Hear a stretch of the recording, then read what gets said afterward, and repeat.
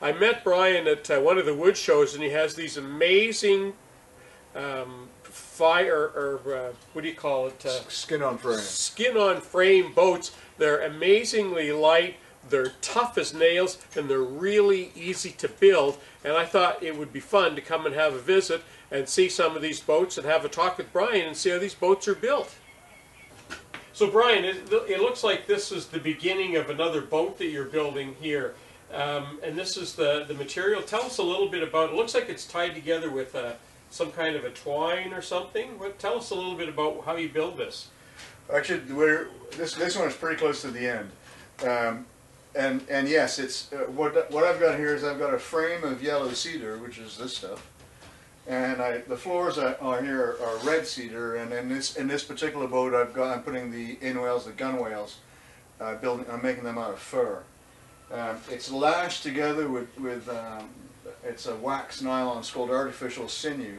It's incredibly tough stuff. I mean, there's no way I can break it.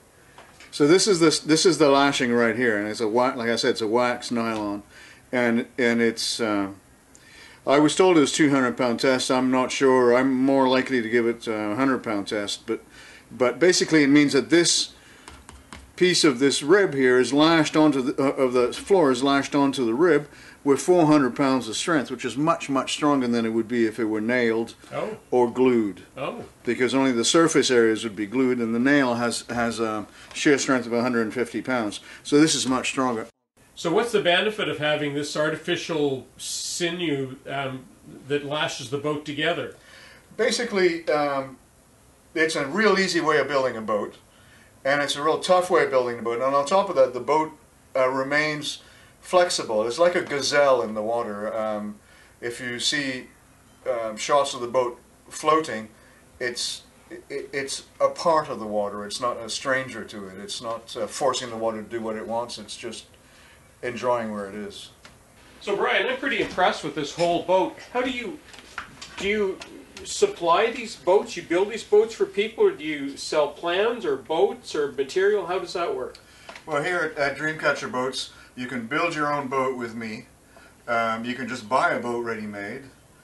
You can buy the kit for the entire boat, everything but the wood. It comes in a little bag like that, and you have everything you need to build a boat except for the wood, because if you happen to be in Tasmania, you're not likely to want me to ship you 16-foot pieces of lumber, right? Right. But you've got plenty of wood where you are. But if I lived in Tasmania, could you just sell me the plans, for example? Absolutely. You can download the video and the plans from the website on the net, dreamcatcherboats.com. Wow. So I wonder about this skin material. You tell me, let's have a look at a boat with a skin on. I know you've got one over here, but tell me a little bit about this material that you're putting on. You said that was, well, tell me about the skin. Well, like I said, it's ballistic nylon. They make bulletproof vests and flak jackets out of it.